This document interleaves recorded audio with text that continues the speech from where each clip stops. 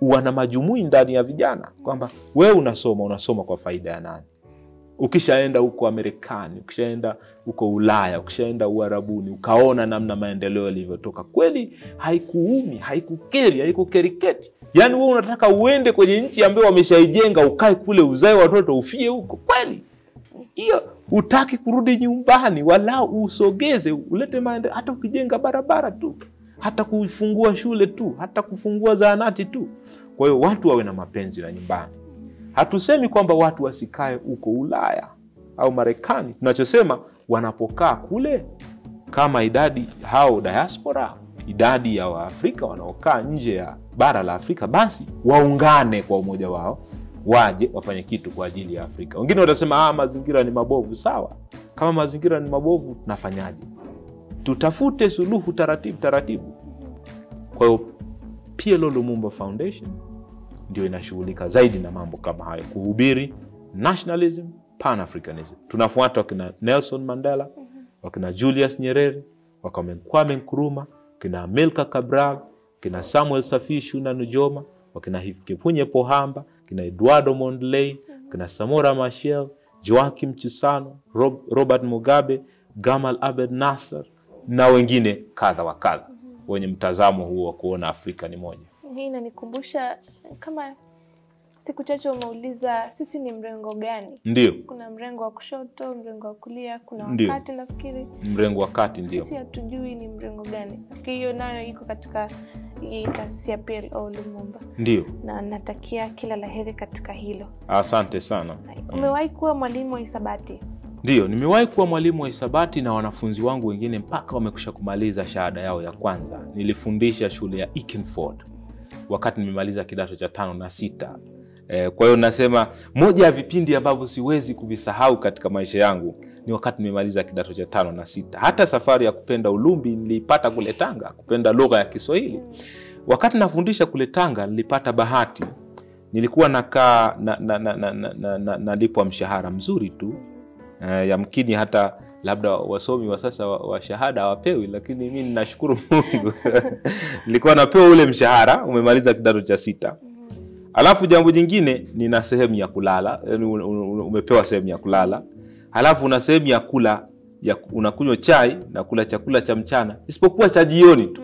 Alafu na fedha umepewa. Alafu huko katikati ya jiji, waleta Tanga pale mjini pale, chumba geni. Hapo Usagara, bahari iko kando kando. Kwa mimi basi nikishafundisha ile jioni napata wakati wa kwenda Dugadampo, Sahare, natembelea pale Tanga na Forodhani, unaona watu wa Tanga mapishi yao, na kwa hiyo nikapenda sana. Hata wakina Shaban Robert shule nikatembelea, maktaba. Kwa hiyo pale nilipofundisha hesabu, kwa kweli paka wanafunzi ambao niliwafundisha wengine nimeshakutana nao chuo kikuu. Sikuwa mwalimu kwa kufundishwa kama profession, lakini kwa uzoefu. Nimefundisha miezi 9 nikifundisha hisabati na jiografia. Na nilikuwa pia mwalimu nawafundisha watu mambo ya imani ya Mwenyezi Mungu. Nilikuwa nalea watu kiroho nikiwa katika ile shule. Waliniambia, wewe utakuwa mwalimu wa dini. Nami nikasema naam. Kwa nawapeleka watoto kwenye makongamano, nawafundisha nyimbo, nawafundisha mambo ya kwenye maandiko. Kwa hiyo naweza kusema ni uzoefu nimeupata mzuri sana. Kuandaa marking scheme wanafanya walimu, lessons plan, nimefanya hizo kazi. Kwa najua mazingira ya walimu na taabu zao na raha zao. Ndio. Baadaye ukawa mwalimu wa uongozi hapa chuoni. Ndio, habari maalum. Yes. Ndio. Sasa ni mwalimu wa uongozi huko Instagram, Twitter, na wewe ndiye mwalimu wetu wa Kiswahili. Ndio. Hasa unatumika vyema katika chombo cha kuelimisha. Nataka kujua hasa uongozi unafundishwaje? Uongozi zaidi tunasema tuko kufundisha, lakini uongozi unaonwa kwa matendo yako. Hiyo ndio njia bora zaidi kuliko ile ya kusema. Mtu anakuangalia unavyoishi, alafu kupitia yale matendo yako anahamasika zaidi. Hamasa haiji kwa kusema tu. Unajua hamasa mdomoni, ukisema kwa kutumia kichwani huishia kichwani tu. Kuna namna, kuna nguvu isiyoonekana. Kama mimi nakuongopea, utajua tunakuongopea. Hata naweza nikakudanganya kwa muda, lakini utaona vitu ninavyokuambia kama kuna namna vinaishia, kwa sababu unatumia akili, vinaishia tu same fulani. Lakini ukizungumza kwa moyo kama kitu ambayo unaishi, kuna nguvu fulani isiyoonekana huwa inakuja na kukusaidia. Kwa hiyo uongozi haufundishwi tu darasani. Uongozi ni kwa matendo. Uongozi ni kwa matendo. Kwa hiyo mtu ambaye anasema fuata maneno yangu, sifuate matendo yangu, si wa kumsadiki hata mara moja. Kwa hiyo leadership is more caught than taught. Yani uongozi huonwa na watu wakajifunza kuliko kumfundisha mtu darasani. Na ndio maana ndio tabu kubwa sana. Leo hii miaka kama 50 imepita, lakini bado tunamsema kiongozi kama Mwalimu Nyerere. Ni kitu kizuri lakini ni kitu kibaya. Ingefaa kina Nyerere wao wengi zaidi. Kwa sababu Mwalimu, uzuri wa Mwalimu Nyerere ni kwamba alikuwa ni mtu. Yani ni mtu kabisa. Anaenda baadaye anakuambia hapa tulikosea, awamu ya kwanza tulifanya mema, tulifanya ya kijinga. Ya kijinga lazima tuyaache. Mtu anayekiri makosa yake hadharani, huyo ni mtu shupavu kabisa. Anaambia wazee, hatuwezi kupiga wazo kwa nyundo. Hapo vijana wa chuo kikuu wamegoma, ujue. Wameandamana barabarani. Na maandamano ya chuo kikuu yamefanyika kuwa maandamano ya kisiasa, wana vijikaratasi. Sasa karatasi zile zikakusanywa na wakina watu wa mheshimiwa kina Msharafu na Jakaya Kikwete, walikuwepo kwenye kile kikao. Mwalimu anasema sawa, hawa vijana wameandamana. Moja mjumbe anasema kana kwamba wanafunzi wana makosa sana na waadhibiwe na wafungwe na wafukuzwe kabisa chuo. Mwalimu anasikiza, anamwambia wazee, hatuwezi kupiga mawazo nyundo. Lakini hizo hoja hawa vijana wanazozitoa ni hoja za kweli. Ni hoja za kisiasa lakini za kweli wazee. Sasa uone mtu mwenye akili hiyo ni mtu ambaye sio wa kawaida. Mwalimu aliazimwa mashamba na serikali ya kijiji. Mwalimu anataka kuenda Jongomeo njia ya marahaba, anarudisha mashamba kwenye serikali ya kijiji. Kiongozi gani umewahi kusikia amerudisha mashamba kwenye serikali ya kijiji? Huyo ndio alikuwa anaishi uongozi wa matendo. Alipotoka Toronto, Canada mwaka 1962 Mwalimu Nyerere, walikuwa wamemtunuku shahada ya heshima ya udaktari. Kwa hiyo alikuwa anastahili kuitwa Dr. Julius Kambarage Nyerere. Baadhi ya makada wa chama walianza kumuita Dr. Julius Kambarage Nyerere. Lakini akakaa, akawaambia, mimi nafikiri hii kuitana daktari, udaktari nisiosomea, hebu muache. Mimi itafaa tu muniite mwalimu, inatosha. Nani sasa hivi apewe udaktari wa heshima akatae? Sasa halmashauri ya Dar es Salaam ilitaka iondoe lile sanamu la askari yule amekaa kule posta. Ana bunduki yule askari maarufu sana. Wataka waondoe ile sanamu, waweke sanamu ya Mwalimu Nyerere halmashauri ya Dar es Salaam. Lakini Mwalimu aligoma. Na unaambiwa hakuna sanamu iliyowahi kuwekwa ya Mwalimu Nyerere akiwa hai akaikubali. Akawaambia hii ni nchi ya kidemokrasia. Uongozi wa Tanzania si wa kisultani na wa kifalme, kwamba mtu mmoja huwa hivyo siku zote. Huu ni uongozi wa kupokezana. Leo muweke sanamu yangu, kiongozi mwingine aje muweke sanamu yake. Mtaweka sanamu ngapi? Anajibu kwa hekima, acheni tu, wakaacha. Kwa hiyo unyenyekevu wa Mwalimu Nyerere, alikuwa haiti watu hata kidogo wananchi wangu. Hata kidogo Mwalimu alikuwa anasema wananchi wenzangu. Sababu wewe una watu utoe wapi bwana? Wananchi wako wewe una nani ana wananchi bwana? Haiwezekani. Nakuta mtu ni mwenyekiti tu wa mtaa, sio? Anaita watu wananchi wangu. Wananchi wako namna gani? Au unasema nchi yangu, wewe nchi yako. Mtu unaweza kuwa wananchi kweli jamani? Sema nchi yetu, sio bwana? Ni nchi yetu. Hamna mtu anaweza kuwa na nchi yake. Sema kama unaipenda Tanzania, sema nchi yetu Tanzania, sio nchi yangu. Wewe uweze kuwa na nchi yako. Haya matatizo ya kusema nchi yako, hata siku moja ukipewa mamlaka, utafanya tu unavyojisikia, sasa ni yako. Lakini ikiwa ni yetu, ukitaka kufanya jambo sisi tushirikisha bwana. Sema jamani, wananchi wenzangu, kuna hili jambo, sivyo? Huo ndio uongozi wa Mwalimu Nyerere ambao tunausisitiza. Sio kwa wazee. Wazee mimi sina neno nao hata kidogo. Tabu yangu ni kwa vijana hao. Nakuta kiongozi tu wa serikali chuo kikuu anaita wanafunzi wangu. Serikali tu ya wanafunzi chuoni. Kwa uongozi unaishi kwa matendo. Kwa hiyo hayo ndio matendo ya Mwalimu Nyerere. Kwa hiyo ambayo yanaonesha hata alipofanya makosa aliweza kukiri kwamba jamani, tulifanya makosa. Kosa moja Mwalimu alilikiri hadharani. Alisema tulipofanya nationalization, tulitaifisha mashirika wakati hatukuwa na management au uongozi. Pale tulifanya makosa, na makosa makubwa tu. Anakiri hadharani. Kwa hiyo huyo ni mtu wa kumwamini. Hasa mtu unaishi kama malaika, rafiki yangu, wewe hujawahi kukosea. Kwa hiyo najibu swali lako kwamba uongozi ni matendo ambayo mtu anafanya, anajifunza kutokana na hayo. Ndio. Shukrani sana. Tuzungumzie UANAMAJUMUI, ambao nafikiri hili tulipaswa kulisemea wakati wa kuzungumzia Profesa Patrick Lumumba na nafasi gani kwako. Ndio.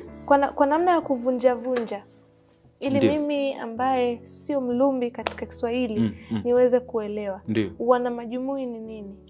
UANAMAJUMUI ni kupenda Afrika.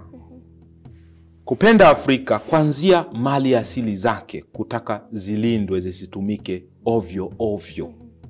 Ukipenda mali asili za Afrika zitumike kuwafaidia wa Afrika, wewe ni mwanamajumui. Ukipenda lugha yako zaidi kuliko kupenda lugha nyingine, wewe ni mwanamajumui. Ukipenda mavazi ya kwenu kama yapo, ukapenda zaidi hayo, ukapenda uwe asili yako zaidi, wewe ni mwanamajumui. Na mwisho kabisa ukapenda watu wako zaidi kuliko kupenda watu wengine, wewe ni mwanamajumui. Kwa sababu ukiwapenda wananchi wenzako, hautawaibia, hautawadhulumu, hautawadharau, hautowatenda tofauti na wewe ambavyo ungetaka utendewe. Ndio kuna kitu kinaitwa golden principle. Do unto others what you would love them to do unto you. Watendee wengine namna wewe unavyotaka utendewe. Hiyo pia ni sehemu ya UANAMAJUMUI.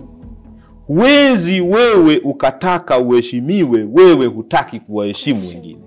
Huo sio UANAMAJUMUI. UANAMAJUMUI wa siku za usoni pia utakuwa mpende jirani yako kama nafsi yako. Kabla hujamsema mtu kwa ubaya, unajiuliza hivi, na mimi ningesemwa hivyo ningejisikiaje? Huo ni UANAMAJUMUI. Zaidi sana ni kupenda wa Afrika, kupenda Afrika na mustakabali. Kuona Afrika na yenyewe inaendelea bila kumchukia mtu mwingine yoyote. Huo sasa ndo tunasema UANAMAJUMUI. Kwa hiyo hata wewe pia ni mwanamajumui. Nashukuru sana. Ndio. Unafikiri tutumie kwa kifupi kabisa? Ndio. Unafikiri tutumie jitihada gani Ndio katika kukuza hichi Kiswahili ambacho wewe unasisitiza kwamba wazee tunawapoteza kila machweo na mawio? Sisi vijana tufanyeje Kiswahili kikue? Unajua ukisema machweo na ukisema mawio ni kitu kimoja.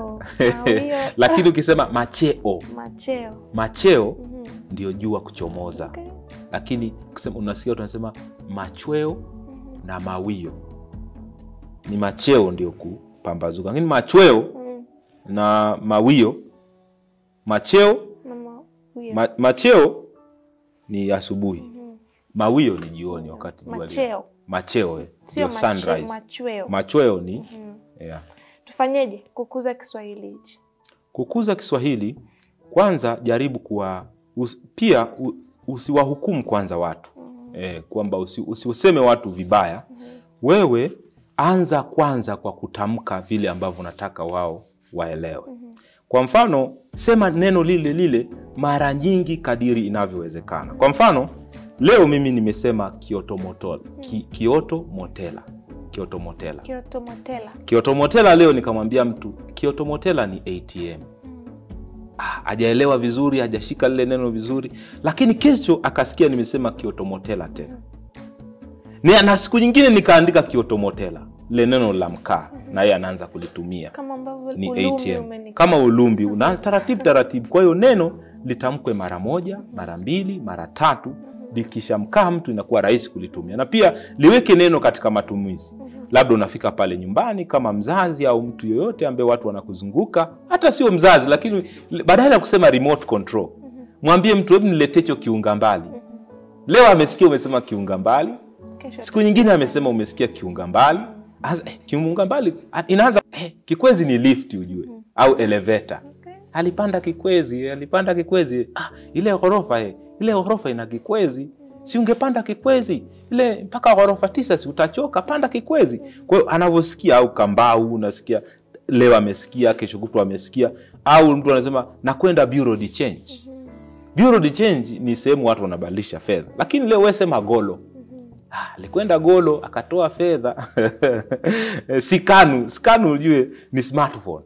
Sema mara nyingi alikuwa anatumia sikanu yake bwana. Siku hizi bwana wa vijana wakishaingia mkondoni, yani hawataki kusikia tena. Mkondoni ni online. Bwana niko mkondoni bwana. Ingia mkondoni, nimekutumia taarifa kwenye ujumbe wako. Sijui kama tutaweza kutoka kwenye ingia online. Ingia online inaendea tu taratibu. Yuko mkondoni bwana, ameingia mkondoni. Ingia mkondoni taratibu itaele. Lakini inakuwa watu wanashangaa. Lakini kwa kweli mimi nimeanza kuona watu wanatumia maneno. Kwa mfano nilisema neno msharafu. Sasa hivi watu wanasema msharafu kijulanga, wanaitana vijana. Kwa hiyo tufanye nini? Tutumie tu. Chuga ndevu ni teenager. Kwa hiyo neno linavyotumika mara nyingi huzoeleka na ndio laingia katika matumizi. Kwa hiyo tusichoke. Leo nasema, kesho tunasema, kesho tutasema, lakini ombi langu kwa watangazaji wote, redioni, katika televisheni, redio tunaita pia rungoya. Rungoya. Watumie nafasi ile kusema maneno mapya wanao kila siku. Warudie neno hilo kila mara. Basi laingia katika matumizi. Kwa hiyo ndio njia bora. Lakini pia nimegundua ili watu waweze kujifunza Kiswahili ni wakiwa katika hali ya furaha, mtimburiko. Tufanye darasa liwe la kufurahisha. Watu wawe na furaha na buraha. Kwa chata na tamu, wakiwa katika hali wanacheka ndio watu hujifunza. Sasa ile ya kizamani mwalimu anaingia darasani amenuna, ujue amenuna, labda alihitilafiana na mkewe, anakuja na ghadhabu na fimbo mkononi, ngumu sana kujifunza hivyo. Lakini ukiweka vionjo hapa na pale, mnacheka, kijulanga, mzee mchekea mwezi. Mzee mchekea mwezi alimuita yule kijulanga. Yani kama habari tu za kawaida za nyumbani, watu ndio wanajifunza. Hiyo ni namna nzuri sana. Tukiwa tunamaliza, wewe ni mmoja wa watengeneza maudhui maarufu, hasa maudhui ya Kiswahili. Kwa sasa umekuwa na maendeleo mazuri. Na umewezaje kufanya hivi? Ikiwa utengenezaji wa madhumui sidhani kama ipo katika nilichosoma. Umewezaje kufika katika mafanikio hayo, au nini siri ya hicho? Ukiwa unataka kitu fulani, unajifunza kwanza kile kitu. Unajifunza kwanza kile kitu. Mimi niliangalia hivi wale ambao wamefanikiwa katika mitandao huwa wanafanya nini. Nilimfuata jamaa wangu mmoja, yeye amefanikiwa sana, yuko Dar es Salaam. Nikaenda moja kwa moja kumuuliza swali kwenye hilo eneo, kwamba wewe na kuona una wafuasi kadhaa, alafu watu wanafuatilia kile unachokisema. Waingereza wanasema engagement. Watu wanafuatilia, ukiwa umefikaje hapo. Alinieleza kinaga ubaka, kanambia wewe Nkumbi, tatizo lako moja. Unaweza ukawa una maudhui, lakini kitu ulichokikosa ni muendelezo. Leo unafanya, kesho unaacha. Nasema kuwa unaweka maudhui walau mara 2 kila siku. Ukishindwa sana mara 2, lakini weka mara 2, mara 3, kila siku iendayo kwa Mungu. Kwa hiyo kwa kufanya hivyo, nilipoanza kweli kuweka mara 2, mara 3, na pia akanipa saikolojia ya mitandao hii kwamba watu hawataki vitu virefu sana. Hasa mitandao kama ya Instagram, hawataki vitu virefu, wanataka vitu vifupi. Ukizidi sana dakika 2, dakika 3, akanieleza hata muziki, kwa nini watu wanasikiza sana dakika 2, dakika 3, dakika 1. Fikisha maudhui yako unataka ufikie jamii. Alafu akanambia kama utakuwa na masomo marefu, kuna mitandao mingine kama YouTube unaweza ukawatambulisha. Lakini Instagram, Twitter wanapenda vitu vifupi. Unaona Twitter wenyewe wameweka dakika 2 na sekunde 20 ndio mwisho. Kwa hiyo huwezi ukaweka video itakayozidi pale. Kwa hiyo wamesoma hiyo saikolojia ya watu namna ilivyo kwa sasa. Kwa hiyo ni hivyo. Baada ya kujua utaratibu huo, nikawa naanza sasa. Hata kama siku, na sio kila siku nitapata muda, ila najitahidi siku nitakayokuwa na muda, natengeneza maudhui mengi kwa kadri nitakavyoweza. Naweza kuwa nina video hata 3, 4, 5 ambazo bado sijaziweka mtandaoni. Sasa hata siku nimetingwa, ninafanya tu kazi ya kuchukua simu yangu na ku-upload na kuiweka katika mtandao. Kwa si kila siku na rekodi, lakini najitahidi walau kila siku nisome. Ndio sana. Ndio. Natamani Kiswahili cha neno hili inspiration. Inspiration ni hamasa ya ndani. Umekuwa hamasa kwa watu wengi, karibu rika zote. Asante sana. Na nafurahi kusikia mrejesho huo. Na yeyuka huku nikiweseka kiwendo wazimu. Umekuwa hivyo, umekuwa hamasa kubwa kwa rika zote. Nashukuru sana. Kwa rika zote. Umewezaje ku-maintain? Na mitandao kweli ya kijamii inakusaidia kuona kuna kwenye Instagram kuna sehemu wameandika insight. Kwa hiyo pale unaangalia watu gani wanafuatilia zaidi. Kwa hiyo kundi la watu wenye miaka 24 mpaka 35 hao ndio wanafuatilia zaidi. Alafu wanaofuata ni watu wazima. Maana kwamba miaka 40 mpaka 60 wanafuatilia na wao, alafu inakuja vijana.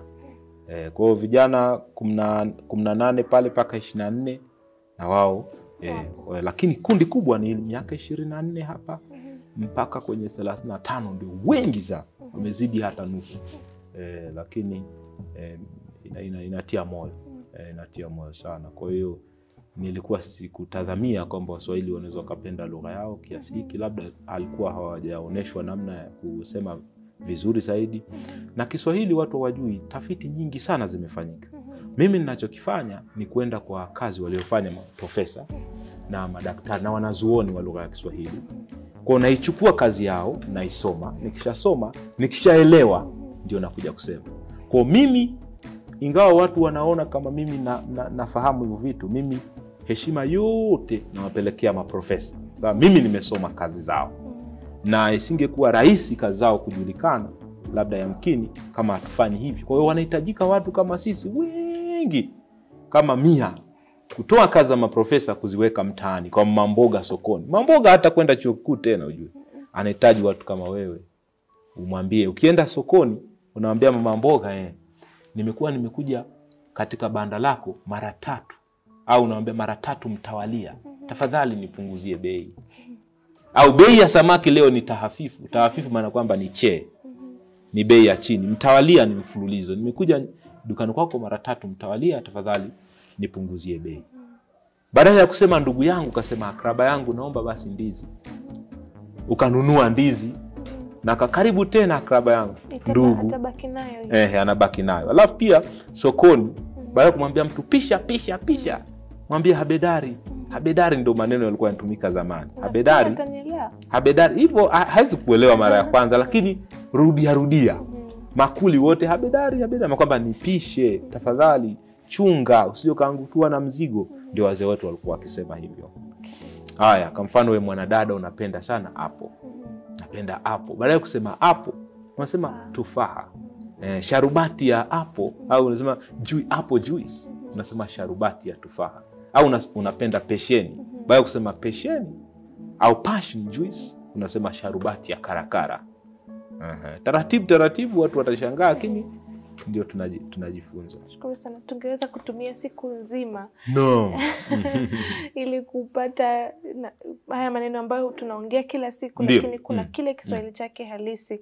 Lakini muda haututoshi kufanya hivyo. Tutaenda kwa break fupi na tutakaporejea tutakwenda kwenye hot 3 session ambapo tutakuwa na maswali 3 kati ya 10 ambayo tumekuandalia hapa. Mtazamaji, asante sana. Pamoja nasi na Joramu Nkumbi. Tukienda kwa break fupi, tukirejea tutakuwa na hot 3 session. Welcome to BU Media. We are a creative multimedia agency focusing on creating educational content for the youth and providing creative digital services for entrepreneurs and businesses, as well as providing a platform for youth to fully utilize their digital talents. Our job is to create a better digital experience for you, our valued customer, and help you reach the right customers by providing you with creative services such as graphics designing, video production, voiceover, documentaries, product photography, photography, live video coverage, videography and photography for corporate events, social media marketing and management, copywriting, digital marketing consultation and training, and so much more. Contact us today for better and more creative multimedia services by following our social media pages at BU Media TZ or visit our website at bumediatz.co.tz. BU Media TZ, we create so you can fly. Mtazamaji, tumerejea tena na hapa tuko katika hot 3 session. Bwana Joram, ndio wacha tuone ulumbi wako hapa. Kwa hiyo nachagua kadi moto moto. Hot card. Kwa nikichagua moja ndio najibu hivyo. Tunaweza kufanya hivi au unapenda juu? Nachagua hii. Ananiambia what is your favorite joke? Yani kwamba utani ninaoupenda. Swali. What is my favorite joke? Umetazama vituko vingi vya Mwalimu Nyerere. Kwanza kana kati ya hivyo.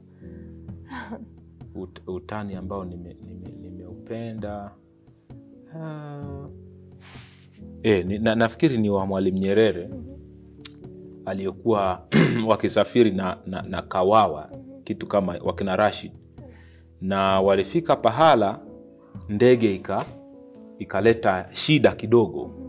Sasa ndege ilipoleta shida kidogo akasema kwa lugha ya Kiswahili, mama we. Alafu jinsi ilivyokuwa inaendelea kuleta hatari zaidi, akahama akasema kwa lugha yake ya kinyumbani. Kwa hiyo Mwalimu aliwachekesha watu sana. Ingawa sijapata kujua sehemu nyingine Mwalimu alikuwa anapenda sana kumtania.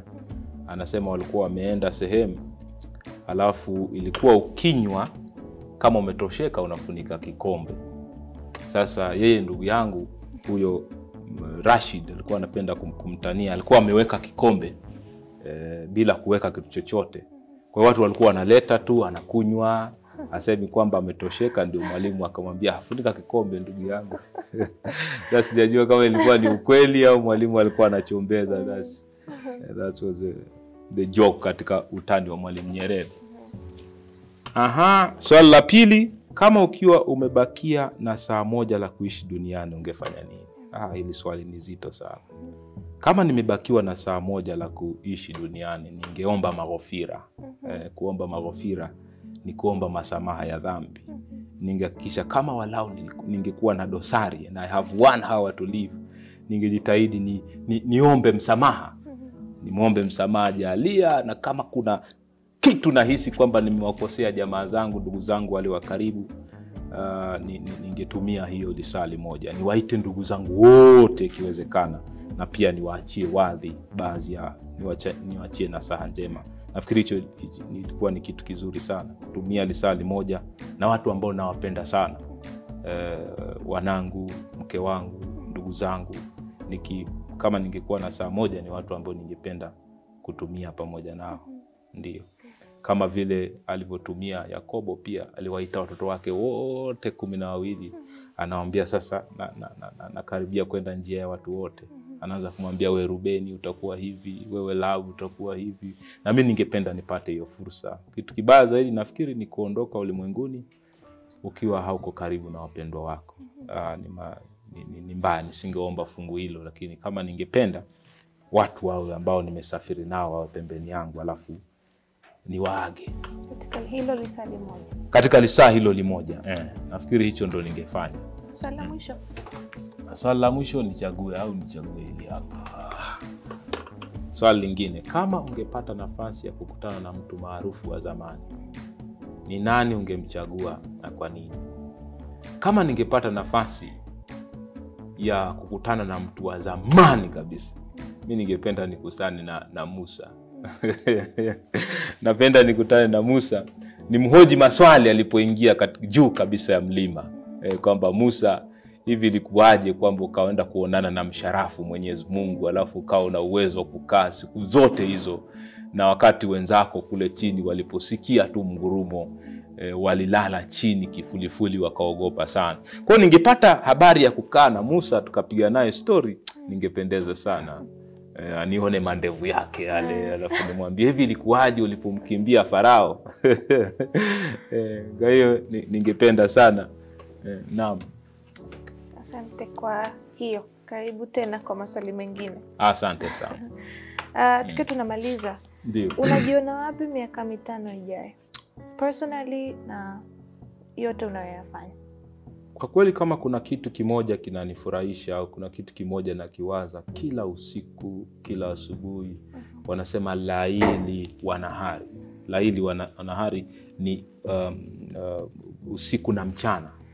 Bukrata waashia asubuhi na jioni.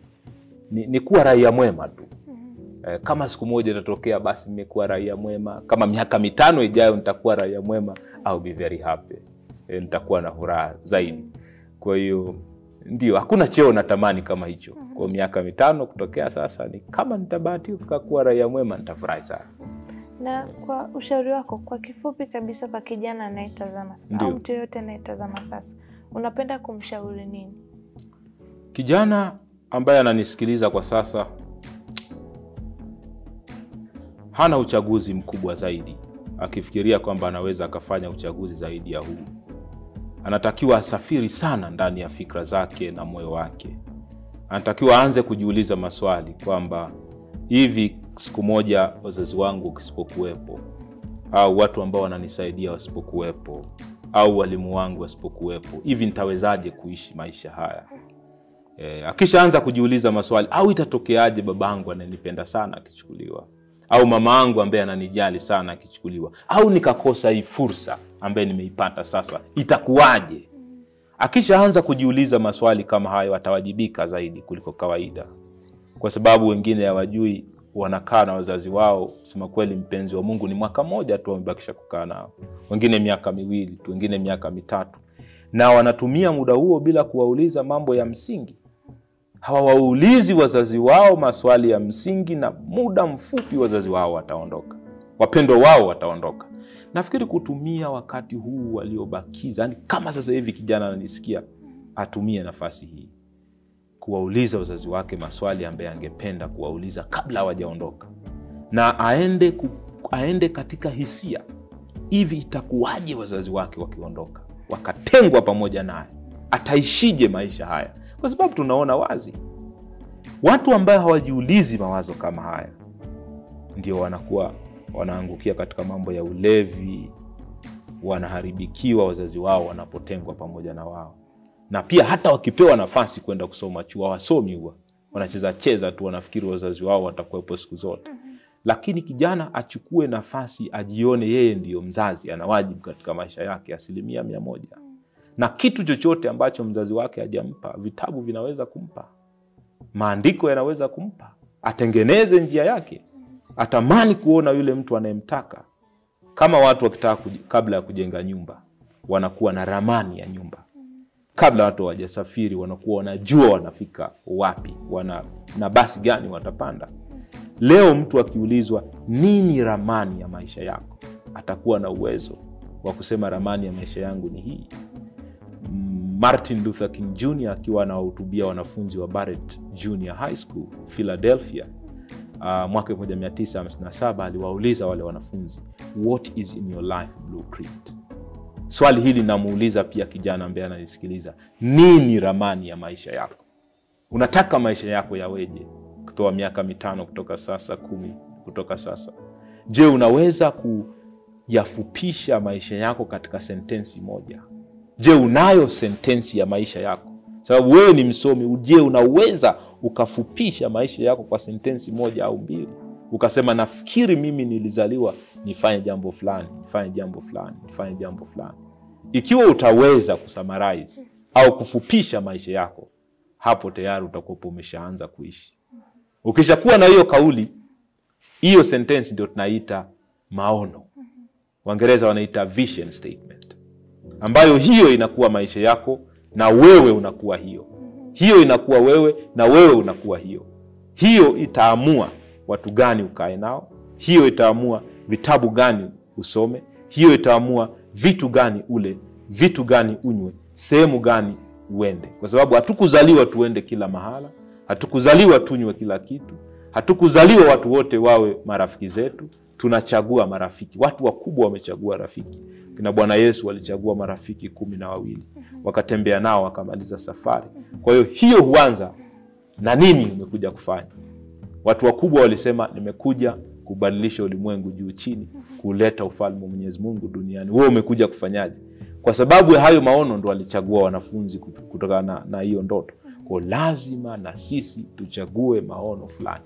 Wakina Museveni alijua anataka kuwa kiongozi wa nchi. Akachagua marafiki zake 27, wakaenda msituni. Walipokwenda msituni, ndio pamoja na hao vijana alikuwa ni Paul Kagame, rais wa Rwanda, hatimaye akawa rais wa Uganda. Kwa hiyo we must go to the bush. Wakati mwingine lazima uende msituni. Yohana Mbatizaji alikwenda jangwani miaka 30, akakaa kule anakula nzige, hali mapochopocho, lakini amejidhili. Hatimaye baada ya miaka anatoka sasa kwenye umayamaya, anakuwa kiongozi. Bwana Yesu naye alikwenda miaka 40, anafunga hali kitu usiku na mchana. Baada ya pale anarudi tena kwa watu. Kwa lazima kijana huyu ambaye ananisikiza ujitenge kwa wakati huu.